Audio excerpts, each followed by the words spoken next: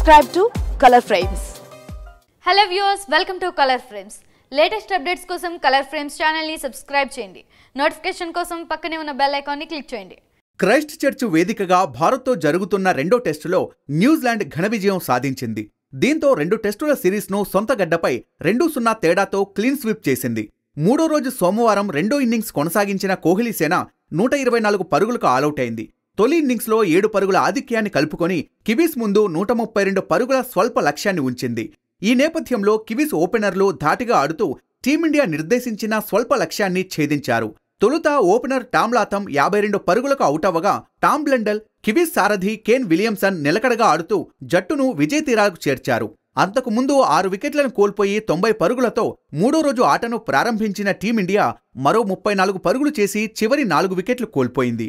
ఆట ప్రారంభమైన 10 నిమిషాల్లోనే సౌతీ 9 పరుగులు చేసిన హనుమ విహారీని అవుట్ చేయగా ట్రెంట్ బౌల్ట్ 4 పరుగులు చేసిన రిషబ్ పంత్ను పెవిలియన్ పంపాడు. దీంతో 97 పరుగుల వద్ద ఇద్దరూ అవుట్ అయ్యారు. తర్వాత మహ్మద్ షమి 5 పరుగులు చేసి సౌతీ బౌలింగ్లోనే టామ్ బ్లెండల్కు క్యాచ్ ఇచ్చాడు. చివరగా బూమ్రా 4 పరుగులు చేసి రన్అవుట్ అయ్యాడు. జడేజా 16 పరుగులు చేసి నాటౌట్గా నిలిచాడు. అయితే తొలి టెస్టు మాదిరిగానే ఈ టెస్టులోనూ భారత బ్యాట్స్మెన్ల వైఫల్యం కొనసాగింది. దీంతో బౌలర్లు రాణించిన ఈ టెస్టులోనూ భారత్ను అపజయం వరించింది. ఆదివారం ముందుగా భారత బౌలర్లు రాణించి కివీస్ను 235కే ఆలౌట్ చేశారు. భారత్కు 7 పరుగుల ఆధిక్యాన్ని కట్టబెట్టారు. అయితే అనంతరం రెండో ఇన్నింగ్స్ ప్రారంభించిన భారత్ మరోసారి బ్యాటింగ్లో వైఫల్యం చెందింది. తొలి ఇన్నింగ్స్లో స్వల్ప ఆధిక్యం లభించిందన్న సంబరం భారత్ రెండో ఇన్నింగ్స్ ప్రారంభించిన కొన్ని నిమిషాలకే పరిమితమైంది. తొలుత 3 పరుగులు చేసిన మయాంక్ అగర్వాల్ను బౌల్ట్ బోల్తా కొట్టించగా సౌతీ బౌలింగ్లో పృథ్వీ షా 14 పరుగులు చేసి తొందరపడ్డాడు. అనంతరం గ్రాండ్ హోమ్ బౌలింగ్లో విరాట్ కోహ్లీ 14 పరుగులు చేసి ఎల్బీడబ్ల్యూగా వెనుదిరిగాడు. ఆ తర్వాత 9 పరుగులు చేసిన రహానేను పక్కా వ్యూహంతో వాగర్ క్లీన్ బౌల్డ్ చేశాడు. ఆ తర్వాత 24 పరుగులు చేసిన పుజారా కూడా బౌల్ట్కు బౌల్డ్ అయ్యాడు. దీంతో 84 పరుగులకు భారత్ 5 వికెట్లు కోల్పోయింది. ఈ దశలో నైట్ వాచ్మెన్గా వచ్చిన ఉమేష్ యాదవ్ కూడా ఎక్కువసేపు క్రీజ్లో నిలవలేదు. అయితే ఆదివారం ముందుగా ఈ సిరీస్లో టీమిండియా తొలిసారి ఆధిక్యాన్ని ప్రదర్శించిందని చెప్పుకోవాలి. ఓవర్నైట్ స్కోర్ 63 పరుగులతో రెండో రోజు ఆట ప్రారంభించిన కివీస్ తొలి ఇన్నింగ్స్లో 235 పరుగులకు ఆలౌట్ అయింది. 30 పరుగులు చేసిన బ్లెండెల్ను ఉమేష్ యాదవ్ వికెట్ల ముందు దొరకపుచ్చుకోగా కెప్టెన్ విలియమ్సన్ను బూమ్రా బోల్తా కొట్టించాడు.